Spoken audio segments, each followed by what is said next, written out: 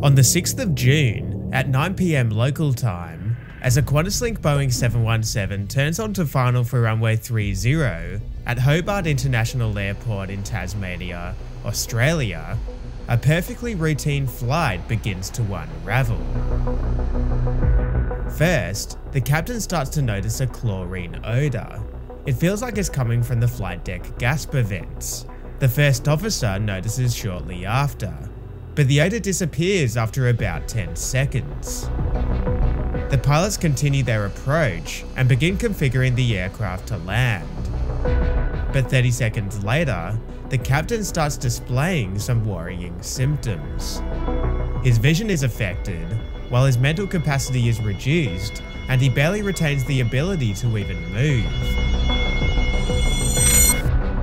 He hands over the controls to his first officer. He looks over to the captain, who looks pale, but not quite incapacitated. The aircraft is descending through 3,200 feet, and the captain says he can assist the first officer as pilot monitoring. He correctly actions the FO's request to lower the flaps and the landing gear, but trips over his words when trying to read the checklist. He's prompted to call the first officer stable through 1,000 feet, and stumbles through, but manages to correctly respond to all radio calls. Monitoring the welfare of his captain, the FO considers using emergency oxygen himself, but decides against it as the odour has become undetectable. He's most concerned with the captain's condition and needs to ensure he doesn't inadvertently make contact with the flight controls. He considers making a pan call, but decides it's unnecessary due to the immediacy of landing. Just get the plane on the ground, he probably thinks. Through 100 feet, however, the first officer starts experiencing some symptoms himself. He can't quite keep aligned with the runway centerline. The aircraft is drifting right, and it takes longer than usual for the pilot to correct for it, as he also starts to feel hazy. The mild symptoms aren't communicated to the captain, but the aircraft lands safely at 21:13 local time.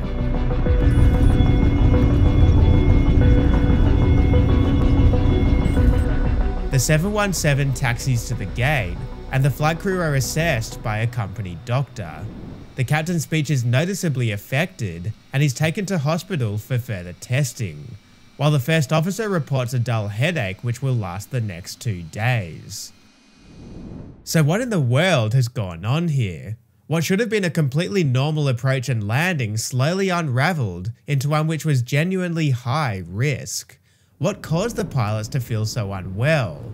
Was it some sort of mass hysteria? Or could they have even been the subject of some sort of biochemical attack?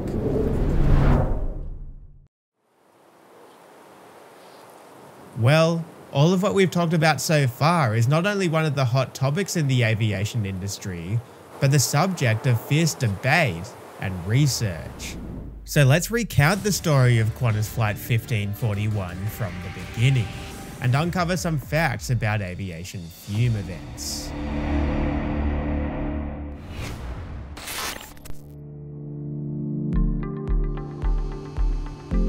At 7:43 PM local time, a QantasLink branded Boeing 717-200, operated by National Jet Systems and with flight number Qantas 1541, takes off from Sydney Kingsford Smith International Airport.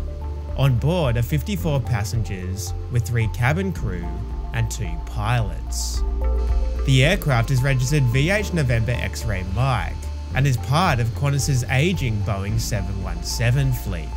In fact, it's one of the last 717s left operating in the world, with just 3 airlines left flying them.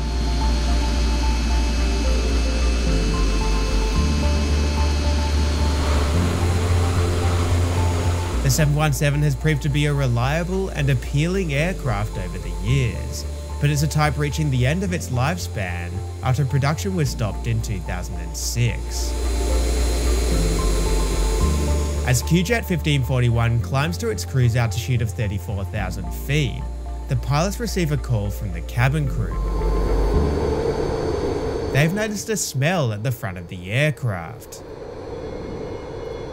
It's unnoticed by the pilots, but they say it's a strong, chlorine-like odour.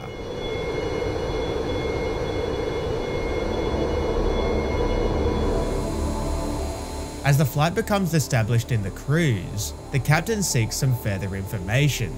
The 2 cabin crew members at the front of the aircraft report feeling pressure in the head, a metallic taste, and dizziness, but that the odour has now passed and the symptoms aren't increasing. None of the passengers have seemed to notice it or appear to be experiencing any discomfort. The 2 cabin crew members assess themselves as fit to fly, and the captain elects to continue the flight to Hobart. What he believes the flight attendants have experienced is a cabin air quality event, a general term covering most unusual smells one could experience in an aircraft cabin environment. They're generally considered typical of indoor environments and safe, but they can range from a stinky meal to oil leaking into the air path.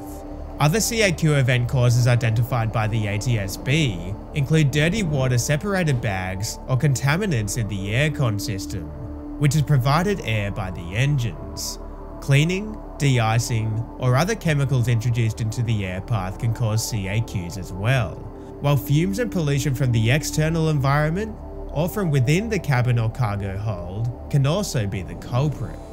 The thing with CAQ events is, the specific cause is very rarely identified. On VH November X-ray Mike, multiple cabin air quality events have been reported in the last week. On the 1st of June, a rotten garbage smell was noticed by forward and aft cabin crew members on the application of takeoff thrust. It lasted just 5 minutes. Maintenance actions included the replacement of coalescer bags where water collects in the air conditioning system, and a running of the auxiliary power unit. Over the next 2 days, in which the aircraft flew 5 times, no issues were reported, until the 4th of June, when a chlorine smell was reported at both forward and aft galleys and the flight deck. The cabin crew experienced mild symptoms, dizziness and shaking, so the flight was diverted to Sydney. But on the ground, a systems inspection found no signs of any leaks or the source of the fumes. A ground functional check was carried out, but no odours were detected, so the aircraft was deemed serviceable. No further issues were reported over the next 48 hours. The problem with an aircraft producing unknown odours is drawing the line on when they start to become hazardous, or in other words, when they become fumes. The ATSB doesn't provide a definition of a fume in the report I'm referring to for this video, but I consider a fume to be an odour which has the potential to cause incapacitation. We'll come back to this definition later. When a fume occurs, a pilot response should be automatic. They're required to don oxygen, thus removing the risk of becoming incapacitated. But it becomes more complicated when the line between a fume and a CAQ event becomes blurred. To use the procedures at National Jet Systems as an example, an extract of which is provided in the ATSB report, it advises flight crew to don oxygen in the event of smoke, fire, or fumes in the flight deck. It's a procedure detailed in the Quick Reference Handbook. Following the donning of oxygen, the checklist directs crew to descend to 9,000 feet and remove the fumes by depressurizing the cabin. However, it also advises that this procedure would be inappropriate for dealing with CAQ events, likely because they're so common and theoretically don't pose a threat to the safety of flight. In the past 12 months, 28 CAQ events have been recorded across the Boeing 717 fleet, all of which were categorized as innocuous. So we have 2 types of events and 2 corresponding actions. But how do pilots differentiate between the 2? What's the difference between a fume and a CAQ event? Well, National Jet Systems stated that it's down to pilot judgment of the hazard. It's up to the judgment of the pilots whether they risk incapacitation and the safety of the flight, or they potentially apply a procedure which the company deems could be inappropriate.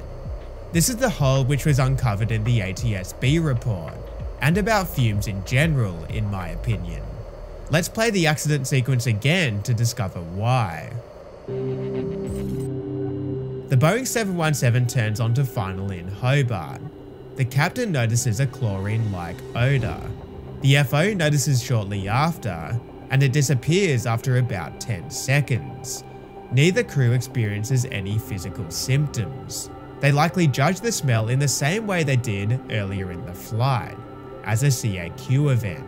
However, a fume, which has the potential to cause incapacitation, can be perceived to disappear after a short period of time. It's 30 seconds later that the captain begins quickly developing adverse symptoms, with his vision, mental capacity, and movement all affected. 3 signs that the smell is more than just a CAQ. While he assesses himself as fit to fly as pilot monitoring, the captain's judgment is likely affected by the fume. The ATSB identified that the National Jet System's pilot incapacitation training did not include identification and response to subtle incapacitation. It's likely why he doesn't opt to don oxygen. The very pilot judgment which the standard operating procedures rely on to define a fume has been hamstrung, and the first officer is affected as well. But it's not until 100 feet that he begins feeling symptoms. He elected not to don oxygen after initially not experiencing any negative symptoms before the smell went away. He continues the landing despite feeling hazy, taking longer than usual to react to the aircraft drifting off centerline, believing it to be the safest course of action rather than going around. The aircraft lands safely, but with several safety issues evident. The ATSB focused on the National Jet System's standard operating procedures. Their cabin air quality event procedure focused on the reporting of odours, post-flight care, and maintenance actions, but it didn't link to or even consider the risk of fumes or pilot incapacitation. At NJS, the default judgment of smells in the cabin was to consider it a CAQ event.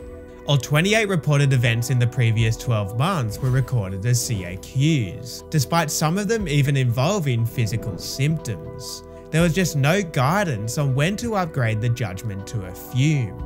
It was simply all placed on the crew, whose capacity to make an assessment could be affected by the very fume itself, as we saw on Qantas 1541. We've been focused sharply on the procedures of Qantas's national jet systems, but fume events are an issue in aviation worldwide. In November 2017, the crew of an A320 on climb began feeling nauseous and dizzy after taxiing behind a Cessna Citation, with symptoms becoming progressively worse until they donned oxygen in the cruise.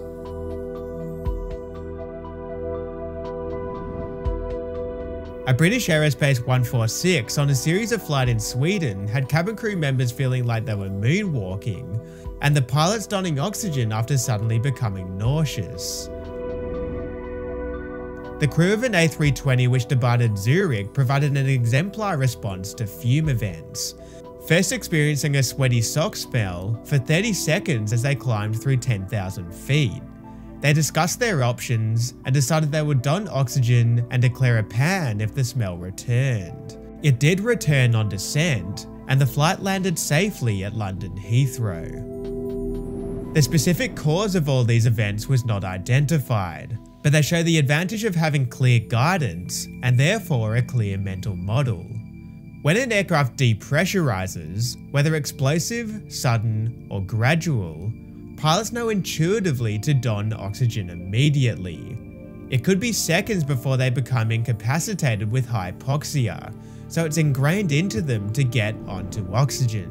It's this level of clarity that's needed for fume events. As we saw with Qantas 1541, the onset of the effects of fumes can be gradual and incapacitation can be subtle. So, a fume should be defined as a smell which has any physical effects. As soon as they start occurring, pilots should don oxygen. This clear guidance is my pilot takeaway from this incident, and I believe it should be incorporated into SOPs and regulations to give crews a clear trigger on when to upgrade a cabin air quality event from a smell to a fume, a threat which has the potential to incapacitate and affect the safety of flight. Fume events are a current hole in the aviation safety system. We've seen how they can create high-risk events like on Qantas 1541. So reform like this is required to keep aviation safety on an upward trajectory.